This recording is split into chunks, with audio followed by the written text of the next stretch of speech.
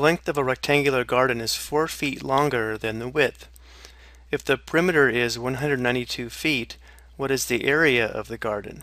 So because the length is 4 feet longer than the width, if we let the width equal x, then the length would be x plus 4 to represent 4 feet longer. And opposite sides of a rectangle are equal in length. So because the perimeter is equal to 192 feet, we can set up an equation involving x. The perimeter is a distance around the rectangle, which would be 2 times x plus 2 times x plus 4. This would represent the perimeter, which is equal to 192 feet.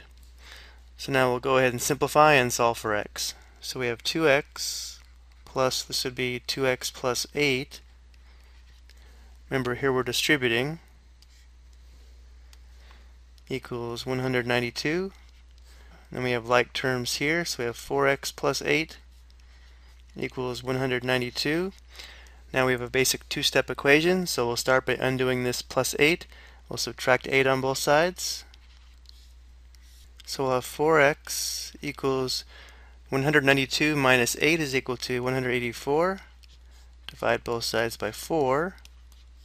We have x equals 46, or in this case 46 feet. So going back over to our sketch, if this is 46 feet, 46 plus 4 is equal to 50, so this would be 50 feet. And now we have the information we need in order to find the area of this garden. The area of a rectangle is equal to length times width.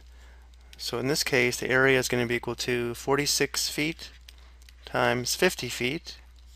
So the area is going to be equal to 2,300, and this would be square feet.